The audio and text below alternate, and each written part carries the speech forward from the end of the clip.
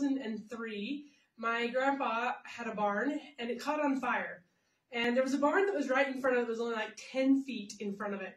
And so we were concerned about the pigs that were housed inside the barn and whether or not if we need to get them out, if they were going to burn to death if they stayed in there.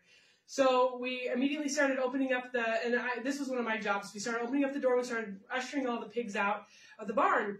And it was really frustrating because the pigs kept running right back into the barn before we could get all of them out.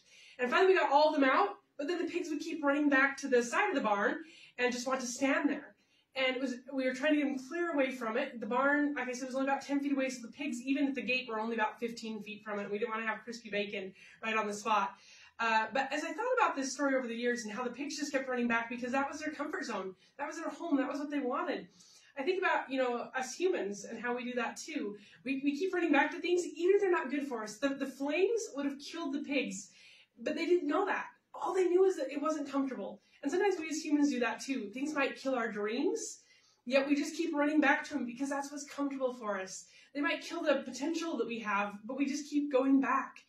And I think that's an important thing to remember, is that we need to be willing to leave the comfort zone. Take that big first step.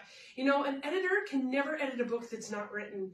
A coach can never coach a player who never shows up to practice. And a college can never admit a student who never submits an application.